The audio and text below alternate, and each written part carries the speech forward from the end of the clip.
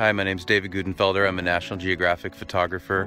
I spent the last 20 years traveling to some very far-flung places like Timbuktu and Pyongyang, North Korea. And this week I'm in a very uniquely beautiful little Scottish island called Jura. The island is only about 40 kilometers long, and there's this narrow single track for a road.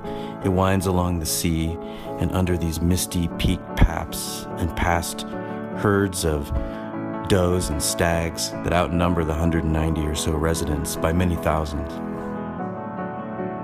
For the people here, their lives revolve around this distillery that's producing whiskey 24 hours a day. You can even smell it in the air, the whiskey that's inside the stills.